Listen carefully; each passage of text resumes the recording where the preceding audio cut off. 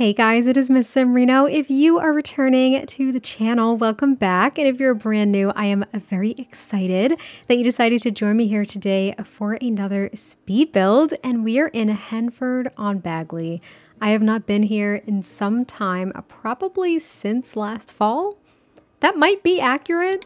And this is my go-to world aside from Brindleton Bay, where I love to build with the season of fall being active. So I have a sim on the lot today.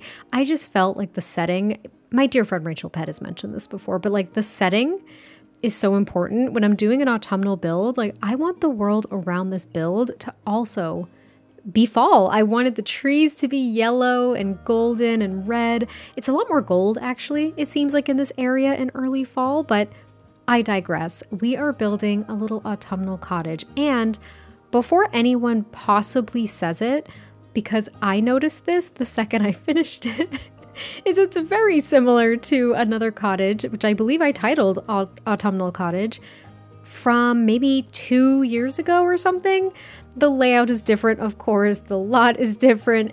There's a lot of different components to this build, but I would say that trying to build an English cottage like this, like the shape is very simple, so it's not necessarily surprising that I came up with a very similar shape, but I love this little place so much. It ends up being a 2-bedroom, I'll say 2-bathroom, but that might be a bit of a stretch because the bathroom downstairs is quite literally just a toilet. It is 2 tiles and there's a toilet. There isn't even a sink. You have to go to the kitchen. I know, I'm sorry.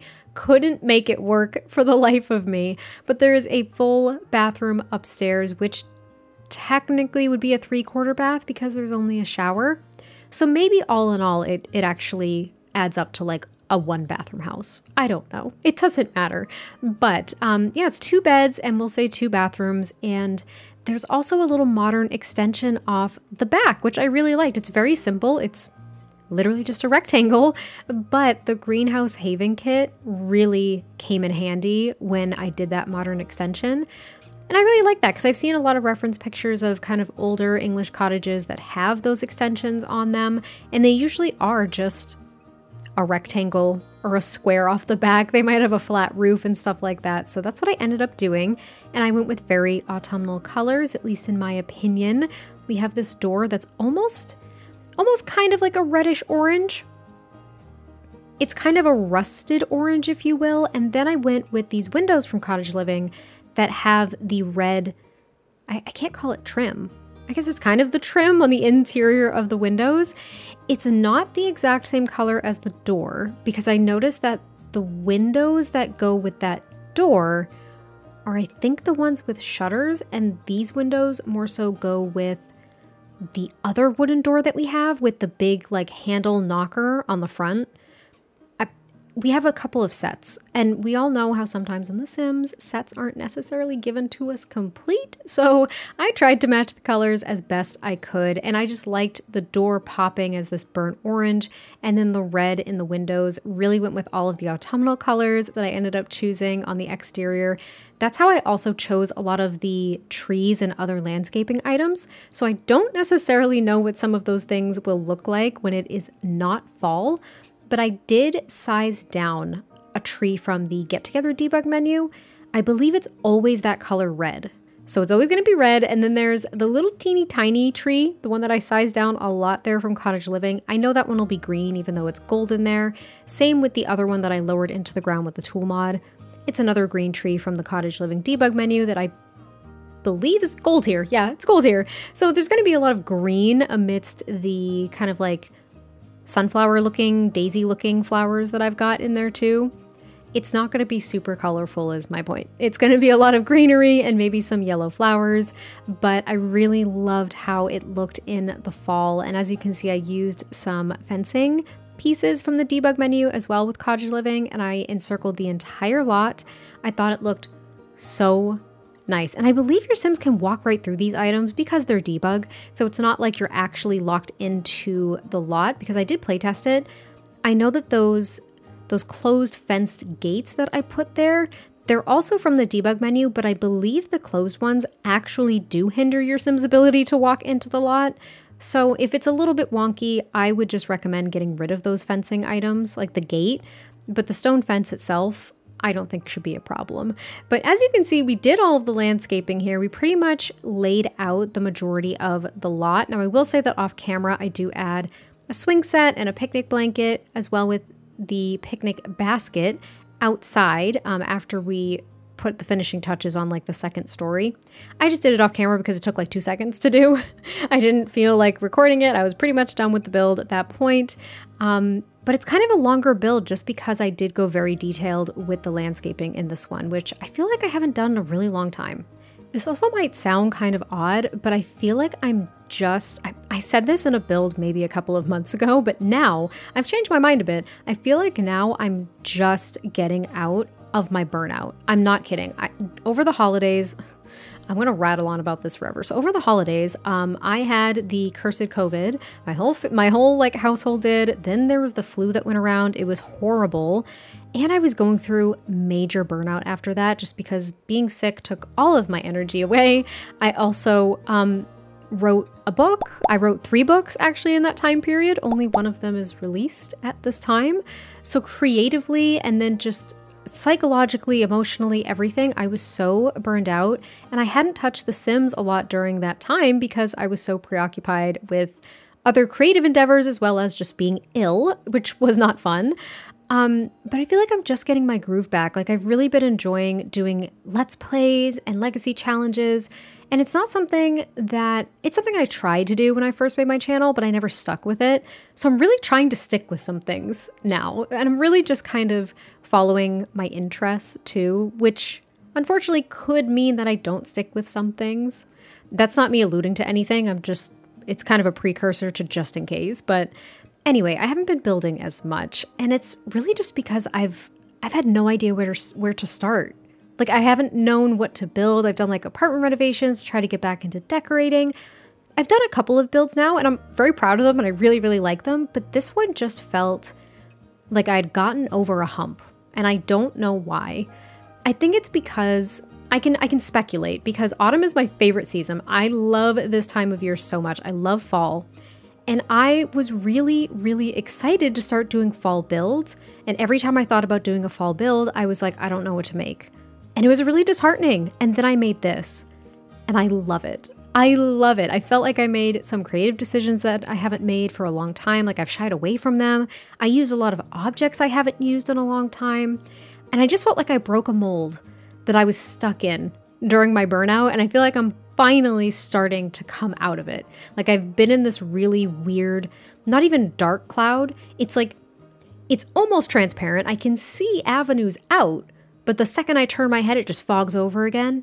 Do you know what I mean? Like it's very odd. It's been a very odd sensation for me. But anyway, we're on the interior, as you can see, now that I've blabbed on about my own garbage for so long.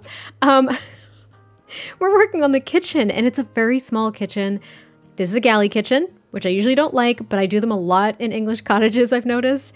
And I used the red appliances in here from the Country Kitchen Kit, which I love. I loved this kitchen so much, more than I thought I was going to, considering it was so small and it didn't really have too much to offer. But it's really nice. I tried to use some reds, some oranges, some golds, and a lot of like darker wood tones in this build to really capture the colors of fall. And even though it's a more autumnal build, I kept the actual fall decorations to, I would say, a minimum. So this isn't a build where you're going to have to make a ton of amendments, maybe to make it feel a little less seasonal. It's still going to feel just like a regular old English cottage, but we have like some faux pumpkins, and we've got some, like some of the fall leaves, like the maple leaf decorations and candles and stuff, and a couple of pumpkins on the countertop in the kitchen, because of course. And also, I forgot to mention the pumpkins that I put outside near the fence, near like the little entryway there. Those will go bad. It's something I learned when I used them in another autumnal build last year. Those are from the debug menu in Cottage Living, and they're like the oversized crops. And since they're crops, they will go bad. So be weary of that. Is it weary or wary? I can't remember which. Those are two words I can never get correct. You don't have to tell me in the comments. I'm going to look it up right after I finish this voiceover. But yes, be mindful of that. Be aware of that. I also added some of those decorative pillows to the dining chairs, which I thought was kind of a nice touch. And now I'm trying to pick out a wallpaper, which I use one from Base Game with this, I can't even call it really a darker wood tone, but it's got kind of like this very pale gold wallpaper with the darkish wood wainscoting. And I thought it was really pretty. I thought it was nice for a cottage, and it brought it up to a different level. Like a lot of the wallpapers that we got with cottage living, I would say are a little bit more playful and kind of youthful and cutesy, but this seemed a little bit more sophisticated, which made me feel like I could play around with a few different styles.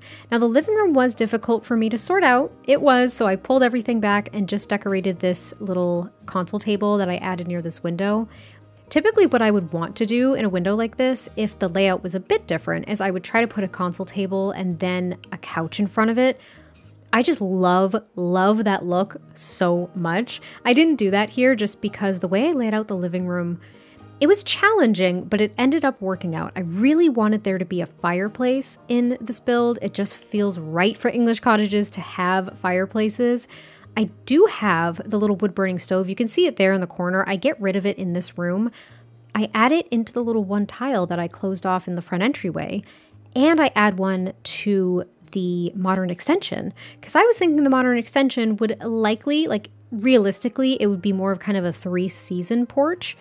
If you have the little heater there, you could be out there in the winter and still be cozy. And I thought that was so fun. And these couches, I was freaking out about this. You know, I've been trying to use these couches more and more from the Crystal Creations kit. This orange swatch, I love it. And it was just the absolute perfect selection, I think, for this themed build. I thought it was so pretty with the darker brown pillows. It just tied everything in with the darker rug, that's what it's called, with the rug. I've got the little basket with the pillows with the pumpkin on it from Cottage Living, and I was able to squeeze in a fireplace exactly the way I wanted to, and that one is from Cats and Dogs. I think the living room's perfect considering that it's a bit long and I thought it was going to be harder to try to lay it out. I love how the living room came out. It's probably my favorite room in this build, and it's mainly those couches. I even posted an image of this while it was kind of a work in progress for my members here on the channel, and someone asked if they were CC, and I was like, oh my gosh, no, they're not. They're from the Crystal Creations kit. Can you believe that? Like, these couches are so pretty. They're so pretty, but there's only love seats. I wish we had a 3-seater version and a matching armchair. Desperately. I desperately wish that. Also, since I did mention channel membership, I have gotten a lot of questions recently about channel memberships and just the early access to videos. So I'm going to put it here in this voiceover instead of making like 5 community posts, which I've done before. And that's not a dig. It's just I try to put the information out there frequently so no one gets confused. But so channel membership is completely optional. So that's number 1. You never, ever have to feel an obligation to become a channel member. All of my content, it will always be public eventually. Always. Always, always, always. Nothing will ever be exclusively members only. That's number 1. But number 2 is I record a lot of my stuff in batches. So channel members are guaranteed at least, and those are the keywords, 1 day early access to like a build video, cast video, whatever it is, whatever I'm posting. Now, since I record in batches, there could be, I think right now at the time of recording this, I have 10 videos up for early access to members because they're done. It's just how I work. It's my workflow. So when something is done, I make it available to channel members. However, I post on a schedule because I'm not going to post like 10 videos in a week. That would be really silly and honestly a bit overwhelming for all involved. So I basically just queue up all of my videos. I'm able to schedule them from members to public on YouTube, which was not always a functionality, and it's amazing. I'm so glad we have that. So you might see videos remain behind that members only tag for up to a month. It's happened, I think, and I just wanted to curb any confusion. Those will go public. It's just, I'm on a schedule. So I make them go public. I think I post right now like 2 to 3 videos a week, and I try to alternate with some of my Let's Plays as to what episodes are coming when. So it's a lot. It's just a lot. I'm juggling a lot, and it's the only way for my brain to kind of check something off. Like, yes, that video is done. This episode of this LP is done. This video is scheduled for this day. So now I have content out until like early October, which means that if I want to take like a break, I can go ahead and do that for a week or two. So it's a lot. There's a lot going on in my brain. It might not be the best system, but I wanted to kind of clear that up for anybody who is interested. Membership, I think, is like $2.99 a month right now, US dollars. Again, it's never an obligation. You get early access to stuff, you get some emotes, and you get some members only exclusive community posts where I show you behind the scenes stuff of either what I'm working on, or that's actually pretty much it. Yeah. It's totally optional. You never have to do it. But for those of you who are channel members, I'm so appreciative of you because it's really nice of you. It's like genuinely so nice of you to do that. The fact that you chose me and my content to basically financially contribute to outside of watching videos, I do not take that for granted. I'm a channel member of maybe like 2 or 3 channels right now. Like I'm very exclusive with who I decide to become a channel member with, because I want to show that outward support, that extra step of support for creators that I freaking love. If I could, I would just be a channel member for everybody. But I have to be exclusive with it because I can't afford that. Anyway, my point is I am just really grateful that you all decided to become channel members, because that's really cool. I probably don't say it enough, so I wanted to say it here as I've talked through the entirety of the entryway and the primary bedroom, which is this room right here. It's a long room. The only thing that drove me up the wall was the fact that the bed was not centered with the windows. Oh my goodness, did it drive me. Oh, it got to me. It really, really did. I debated whether or not I was going to be okay with it if I could push the double bed against the wall, which technically you could do even if you had 2 adult Sims in this build, because you can assign the sides of the bed, they'll scoot over, but it's kind of a pain, especially if the Sim on the inside of the bed has to get up before the other one. It's a pain for gameplay at times. So I decided to make it off center with the window, and hope you don't mind. And then we've got the 3/4 bath, and then this is going to be the kids' room. So I was thinking that it was just a couple and their child. You could turn it into a guest room. You could turn it into an office. You could turn it into whatever you would like. It does not matter. But I went with the kids' room. And then that's going to be pretty much it for the build, actually. Like I said, I added a few items off camera to the backyard, which you'll see in the screenshots. And that's it.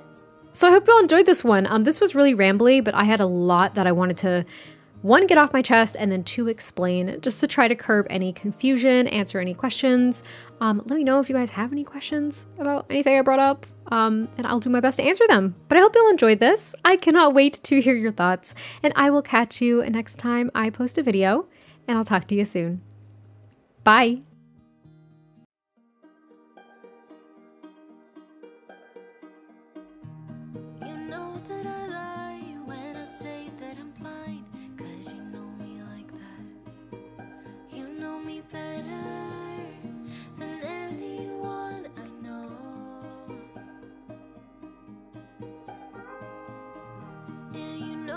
Space, a little time for myself when I'm stressed and upset. You know me better than anyone I know. Darling, we have been to hell and back. That's how I know this is forever. All this years, every single